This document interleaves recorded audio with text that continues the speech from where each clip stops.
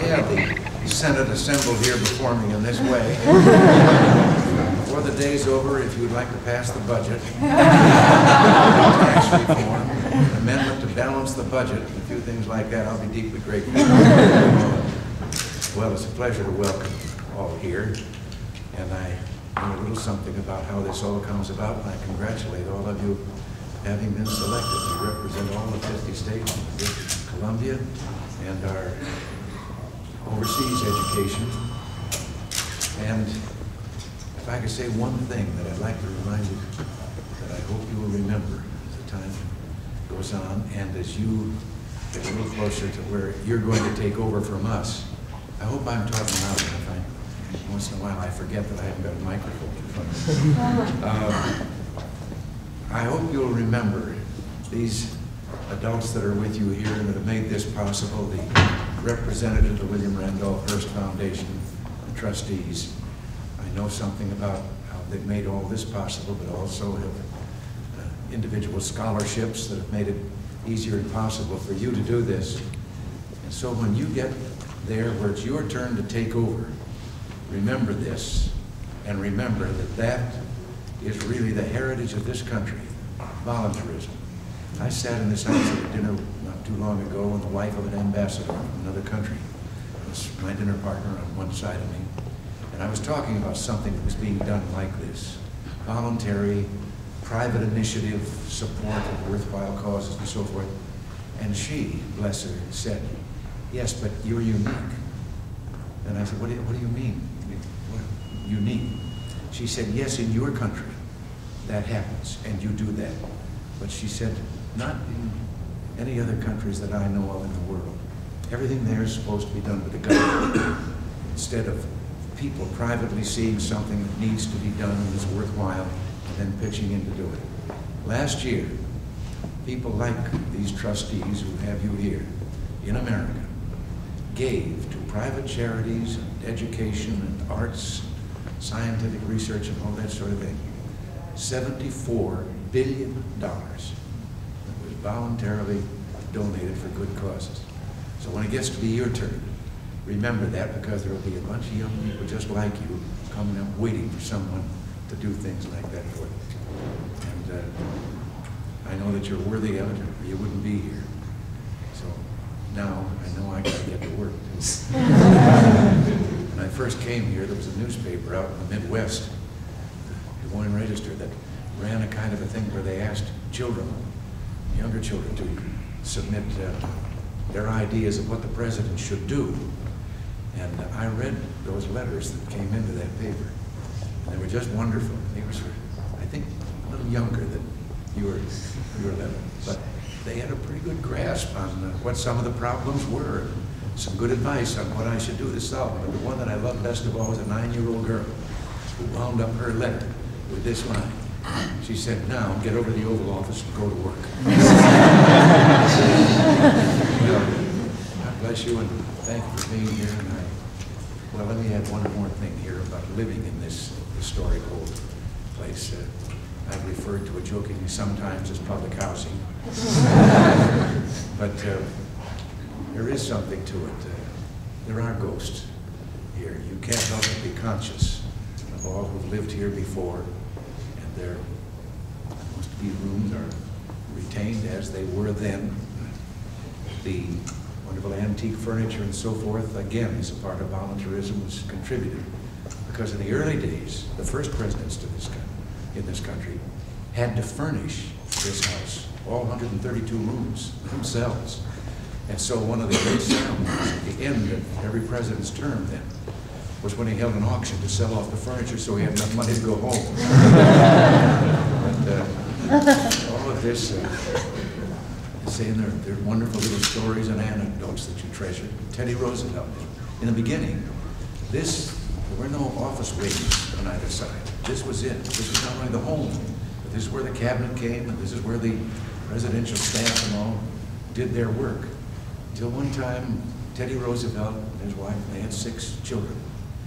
One day, Mrs. Roosevelt said to President Teddy, if I'm going to raise 6 kids in this house, you're going to get these people out of here. And so it has become a residence, so no longer a part of the presidential or the administrative headquarters.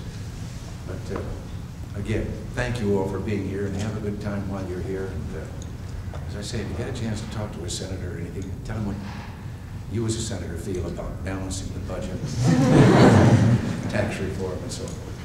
Thank you all.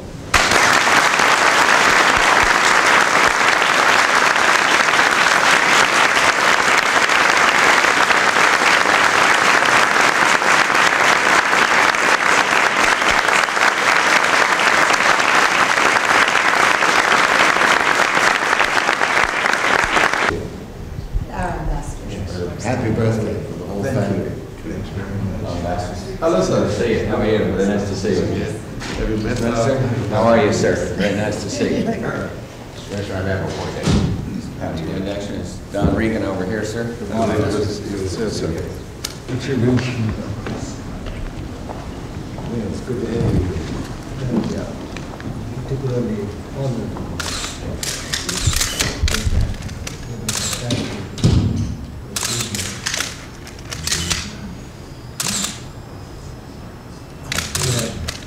Very good discussions with Secretary of State yesterday and earlier.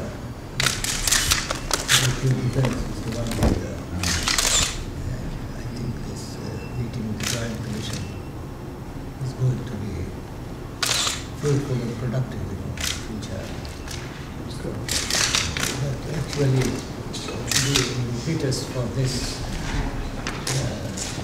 friendship and cooperation and working together has been led by your meeting with our Prime Minister. Yes, and I appreciated before that the meeting with Indira Gandhi. I'm earlier, yes. I think it was good. We want to continue that. More than that, both new projects coming up for will take it up. But more than that, the will in both the sides for achieving understanding and trying to work together.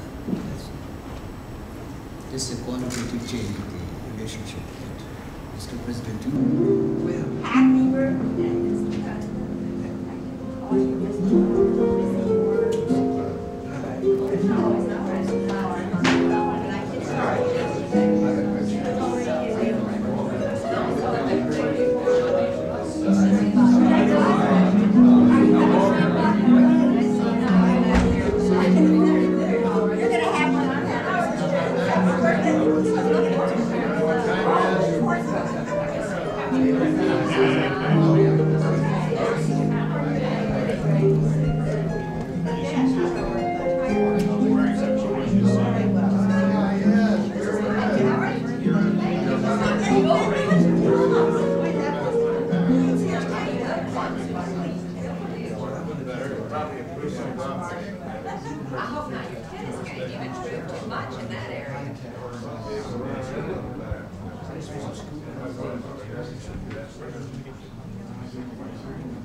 The place to stand is by the fire. I don't know why people are standing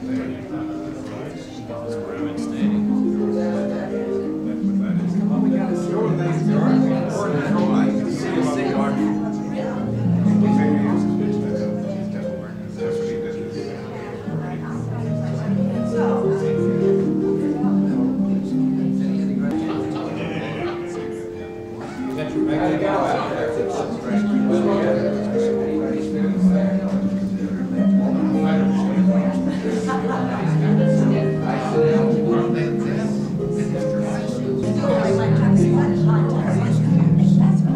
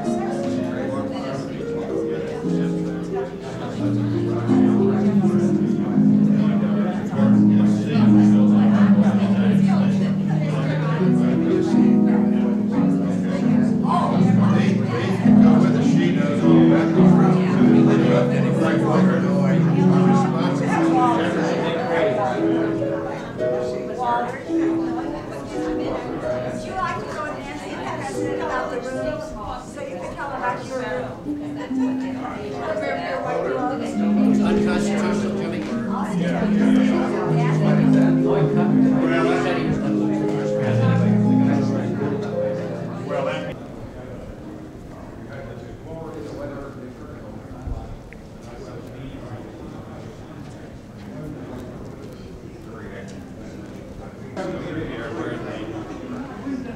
on which the Treaty of Paris was signed. Thank you. I'm impressed, I'm reading. You have put on it.